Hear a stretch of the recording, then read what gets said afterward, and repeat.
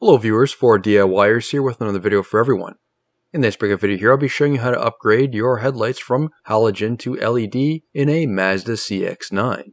This is a 2015 model, which is the facelifted version of the first generation. However, this upgrade can be applied to other CX9 models along with other Mazda models as well, as they are known for having dimmer headlights. This is my girlfriend's vehicle, so a big shout out to her for letting me use this for my demonstration. I will have a full in-depth review in the upcoming weeks. She has been noticing extremely poor low beam performance while driving at night with the factory halogen bulbs. The headlight lenses are in still good condition, so that isn't having a huge effect on the light output. After some searching online, I did find that Mazda does have a common problem in this generation across their different models with poor headlight performance. Here I will be using these LED direct plug-and-play bulbs from B&C. A link to these will be included in the video description along with a coupon code for my viewers. This vehicle requires H11 bulbs for the low beams. This is their V45 model. They have a color rating of 6000K and are rated at 22,000 lumens. These are a direct plug-and-play installation with no modifications or errors.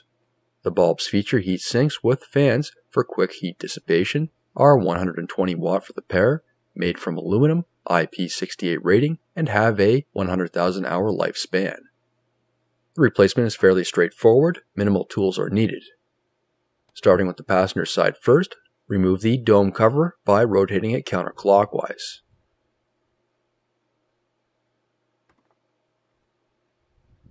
Using a 3/8 drive ratchet with a 3-inch extension and a 10mm socket, remove the 3 bolts on the coolant reservoir. Once those bolts have been removed, then you can push the reservoir back towards the windshield. Do not disconnect the lines. Then in order to access the bulb, unclip the connector and rotate the bulb counterclockwise, then pull straight out. The camera angles for this are quite limited, however I'll provide a better photo for the driver's side. Finally is installing the new replacement bulb. Plug in the electrical connector. The bulbs are polarity sensitive, so test the bulbs before finalizing the installation. If it doesn't work, simply rotate the connector 180 degrees. When putting the bulb in the housing, you'll need to rotate the bulb and work by feel in order to feel those alignment tabs, making sure they are properly in place. Push the bulb in, then rotate clockwise to lock it in. Always give the bulb a pull back to make sure it is locked into place. Finally is installing the protective cap. Rotate until you can feel those alignment tabs lock into place. Then rotate counterclockwise until it stops. Then fasten down the coolant reservoir. Install those 3 10mm bolts and tighten. Do not over tighten them as it's only plastic. Moving on to the driver's side. Again, the domed cap will need to be removed behind the headlight.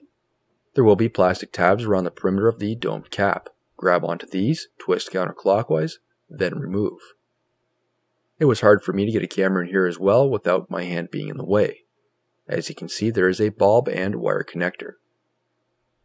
You can unclip the connector first or after when the bulb is out, whichever is easiest for you.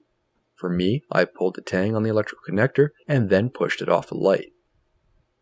I then rotated the bulb counterclockwise, pull out the bulb from the assembly. Plug in the electrical connector for the bulb. Again, make sure the polarity is correct. Then install the bulb into the headlight assembly. Align those tabs, push the bulb into place, and then rotate clockwise until it stops. Finally is installing the protective cap. Rotate until you can feel those alignment tabs lock into place. Then rotate counterclockwise until it stops.